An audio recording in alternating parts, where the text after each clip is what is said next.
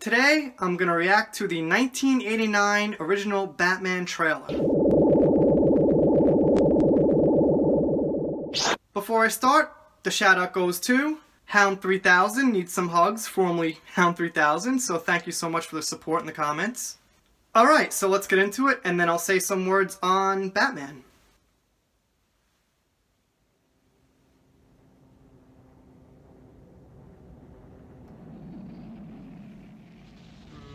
Love that Batwing.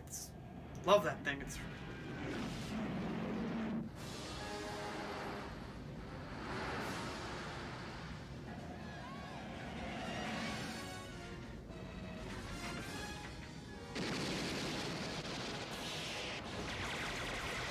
Special effects, little aged. Vicky Vale.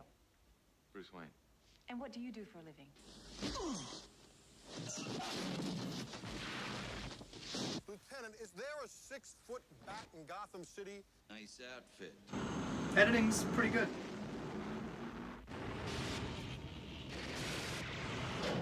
You look fine. I didn't ask. Right? I have given a name to my pain. What are you? I'm Batman. I remember that. Get those wonderful toys.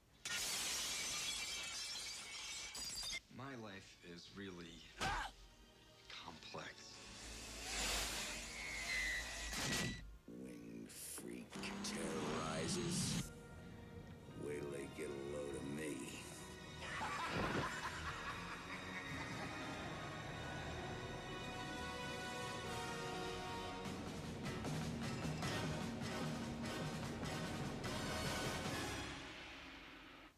So, I gotta admit, when I talk to people about that 1989 Batman, I'm usually like, it was okay, but you know, the Nolan ones are so much better. And I think the Nolan ones are better, but I think the way Jack Nicholson was acting, and seeing Keaton there, and Vicky Vale, I think they look pretty good actually. They look a little better than what my memory thought they were, especially Jack Nicholson. I just recently read, someone wrote in a comment on Reddit or something, Jack Nicholson's really underrated as a Joker. And by seeing that, yeah, when I look back on it, I think so. I think he's right.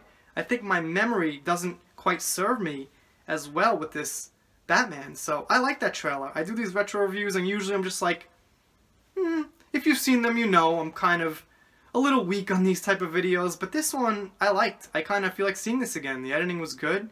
And yeah, that's what I think. This is a good one. So I'm going to leave you with the Batman theme by Ross Skywalker. That reminds me, the music actually had a nice Batman feel too. I don't really like the 60s show with Adam West for anything except like a few laughs, but I do love the music from the 1960s show. It feels so Batman, and this music felt Batman too, so please consider subscribing here. Community is growing little by little, and I'll leave you with Ross.